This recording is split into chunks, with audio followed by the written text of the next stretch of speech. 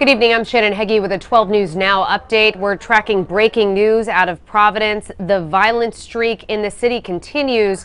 Police responding to a shooting in the city around 7 o'clock tonight at the corner of Chalkstone and Smith Street. We're told one man was taken to Rhode Island Hospital after being shot. Our crew on this scene sent back video with crime scene tape blocking off the intersection there. There are several cruisers on scene, detectives interviewing people in the area.